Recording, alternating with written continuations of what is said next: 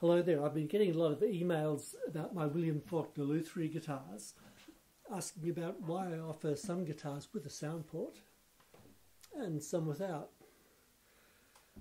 So the answer's simple. The sound port gives the player a lovely sort of surround sound effect. You hear what's going out the front of the guitar, behind the guitar as well.